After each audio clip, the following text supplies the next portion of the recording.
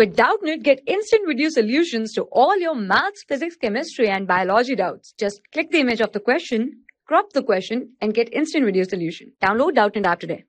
Well, hello students. Now we're going to see this question. The question says that the time period of a soap bubble is T and depends upon the pressure P, density D, and the surface tension S. Okay, the relation of T is. So basically, if you see, we have to use the thing of dimensional analysis. Okay, dimensional analysis. Got it. So basically, when we use dimensional analysis, what we have to do is that the time period over here we will keep time period. Okay, and we have to keep a proportionality, okay, or you can say is equal to, okay, and the rest of the things. Let's suppose there is pressure P. Let's suppose we name pressure, okay, pressure to the power alpha, let's suppose we write, okay, and we have what, density, so let's write D to the power beta, okay, and we have surface tension S to the power gamma, okay, let's suppose we name gamma. So basically we have these. Now what we'll do, the time period has a dimension of T. Why we are doing through dimensional analysis? Because over here when we take off the dimensional constants, that means what, there will be a K over here coming, which is the proportionality constant. So basically these are time period, and P, D and S are proportional. So in what case they are proportional means in what power, that we have to find. So pressure is what, force per unit time, force per unit, not time, force per unit area. So it will be M L minus 1 T minus 2, okay, to the power alpha, okay, and density is what, density is mass by volume, so it is mass M L minus 3, okay, mass by volume. So basically to the power beta, and we have surface tension, okay, so surface tension is M T minus 2, okay, to the power gamma.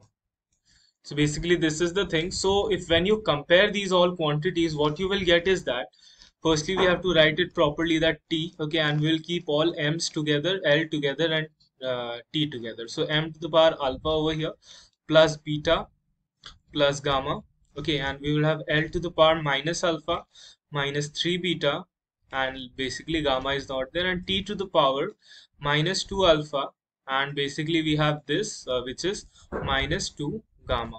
Got it? So basically this is the thing. So what we'll have from these equations, alpha plus beta plus gamma must be equal to 0. Okay, we'll have minus alpha minus 3 beta. Okay, let me write it a little, giving a space. Okay, minus alpha minus 3 beta is basically equal to 0. And also we have minus 2 alpha minus 2 gamma must be equal to 1. Okay, or you can clearly see over here what we can do else. Okay, what else we can do is that firstly we have to separate these spaces, okay, so that you don't get confused. Let's suppose we are separating these two spaces. Okay, first we will solve this equation. So what we'll have from here, alpha plus gamma must be equal to minus 1 by 2.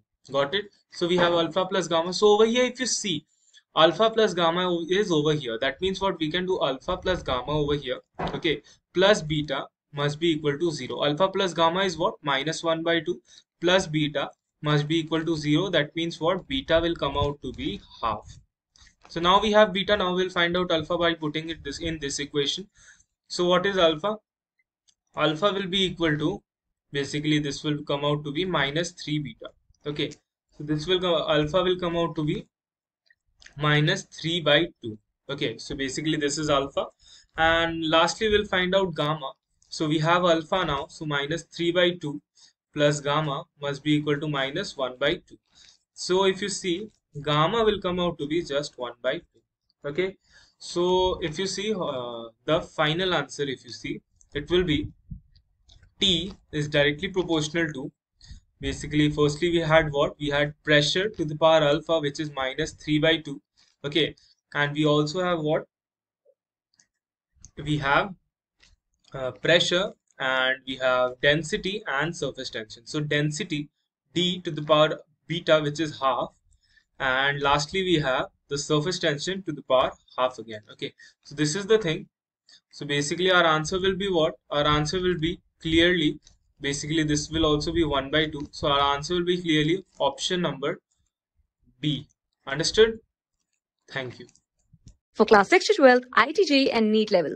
Trusted by more than 5 crore students. Download Doubtnut app today.